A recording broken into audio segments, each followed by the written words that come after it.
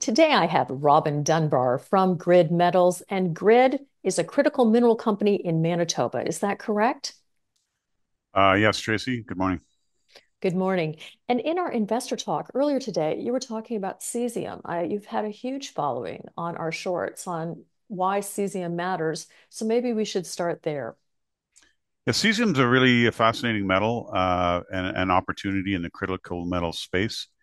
There's only been three producing deposits of cesium ever globally, and there's currently only three juniors that have active drill programs, resource kind of exploration stage projects globally. So a real shortage of projects, and yet the metal is supercritical metal. It's extremely rare. It's got a number of really high tech applications, including in atomic clocks, which are used in global positioning. So there's a lot of high tech and military applications. And then there's uses in drilling fluids for deep sea drilling, and a growing array of usages in optical, solar panels, high tech applications. So it really is a critical metal. It's just been designated by the Canadian and U.S. governments. And we're seeing interest from end users because there's really just a huge shortage of cesium feedstock in the world right now. So really unique opportunity. Well, and I love the name for Grid Metals. Everybody can remember you're on the grid, and you've also your Falcon, it's your Falcon West project. It's That's very thought. high grade. Can you tell us a little bit more Yeah, about your recent results? yeah. We've just completed 67 holes at Falcon West. Falcon West is it's about 800 meters off the Trans Canada Highway. It's south east of Winnipeg. And what we're drilling is a relatively flat-lying sheet, and it's a pegmatite. So cesium are found along with lithium and rubidium. And the zone that we're drilling starts at about 20 meters down, and we're getting a 1 to 3 meter zone of the metal that we're looking for. The mineral we're looking for is pollucite, which hosts high grade cesium. So when we drill and we get the pollucite there, that's the grades we're getting are as high as 27% over a meter, which really constitutes a very high value material. Because cesium trades for as a metal about 2,500 US dollars per gram.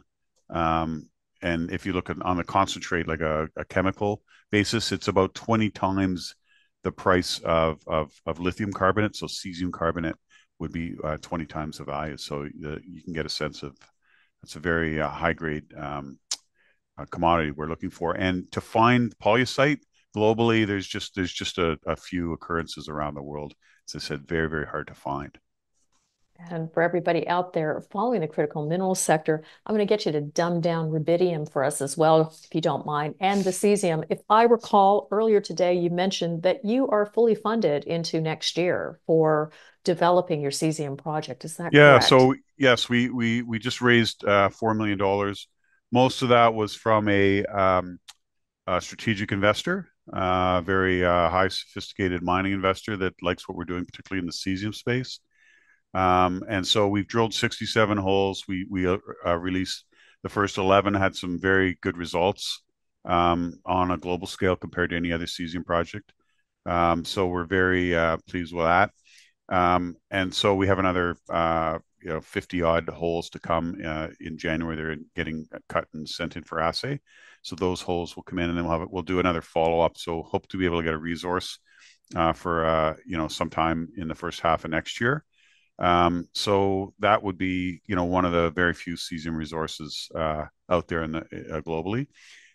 So the path then is to look at start the metallurgical work and baseline work, which we've actually done a lot of, and look at trying to get that project permitted, really for a small open pit, which would be our target for it would be the timeline on that would be once we start the permitting process would be 18 months versus a project where you need tails and a mill would be like 5 years in Manitoba. So it could be could be quite an abbreviated timeline. Step one, really, though, is to get the resource.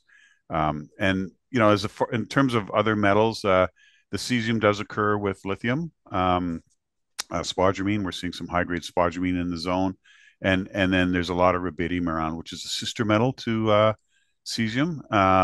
Rubidium market is quite small. Like cesium market is in the range of 400 to 500 million US dollars a year, so still a small market, but growing, certainly growing. And the rubidium market is much smaller than that, but rubidium has a lot of the physical properties of cesium, very high conductivity, photovoltaic properties.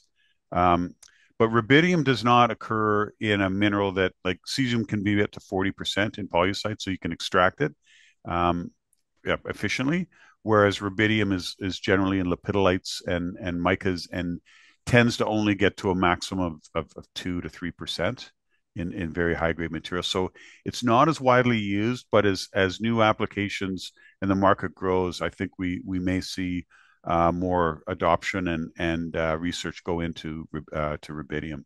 So a very interesting metal to be sure. Well, of course, you have a tremendous professional background in the mining business development industry sector. I tell people all the time, go to LinkedIn and check out the CEO.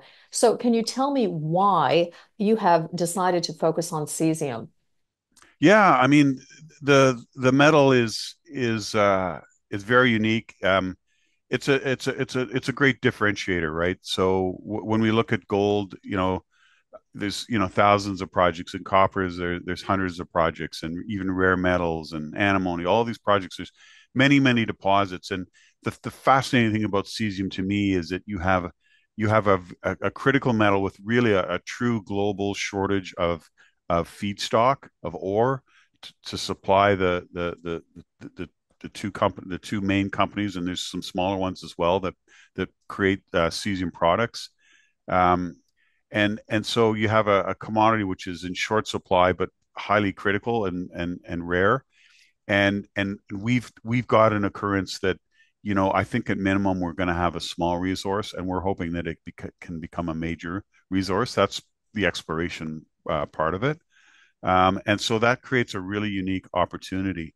And the development path for cesium is unique because you don't need a lot of capital, because to make a concentrate a saleable product, you mine the ore, and in our case, it's going to be from a shallow open pit to start, and then you crush it, and then use an ore sorter. So the technology for ore sorting cesium ore is very well established, and for the crushing and ore sorting, which you don't need a plant, you don't need tailings, you don't need water, and that creates a product that you can sell. So your capex is very low, and the permitting is much faster because you don't have tailings or a mill. So it's a rare metal with a really kind of a unique um, yeah, project timeline and process because of the way it can be processed. And one of the reasons I think rare metals like rare earths are produced in China is because there's a lot of expertise.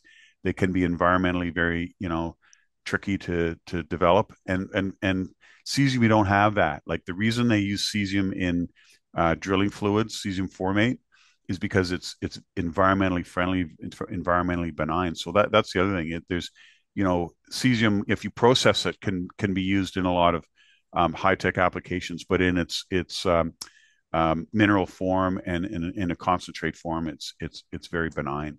So there's a number of really appealing things to the whole cesium production, and starting from the fact that there's demand, and it's rare, and it's high value, and we think we can make some money, some cash flow for grid on the horizon here. And that's something that for a junior is a game changer. So put all those things together, we think it's a fantastic opportunity for our company.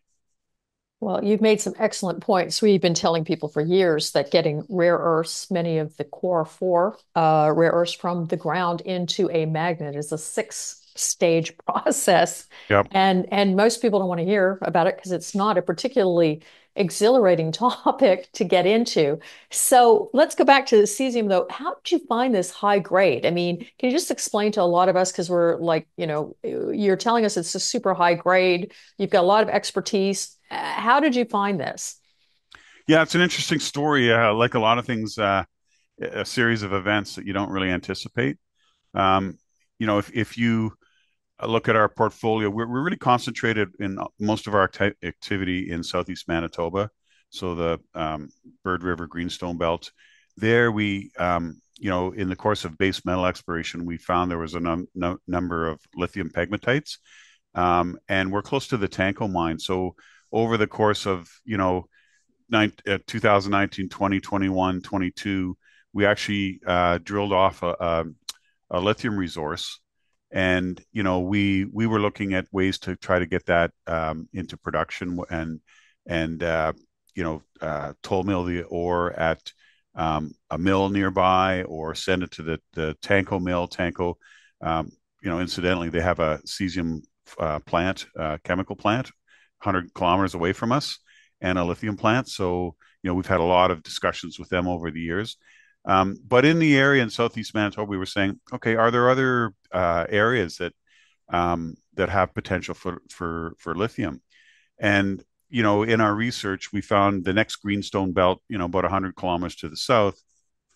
There's not a lot of outcrop and not a lot of exploration, but one of the reports that had been done, guys looking for tantalum back in 2000 had drilled some holes, and in the logs there was some cesium. And so we thought, we knew that if you have cesium, it's the last mineral metal that comes out in the fractionation process. So as a pegmatite gets more complex, you get lithium and then rubidium and cesium, tantalum. Cesium is the last one, and so if you have cesium in the system, you probably have lithium somewhere, and that's the case at Falcon West. So we went down and we looked at acquiring the showing that had the historical work done, which we got from a local geologist after considerable effort, and he had drilled some holes for a junior out of Montreal, which hadn't paid the bills. And so he had the core in his garage, and he's a geologist. We got the core, we assayed that, and we got some high grade cesium hits. So we said, okay, all the while we were watching the activity in the cesium market with Power Metals company. Their market cap's well over $100 million. They have a small cesium resource in Ontario, and all the interest. And we started talking to the industry. Oh, cesium, if you have cesium ore, we'll buy it from you, and that type of thing.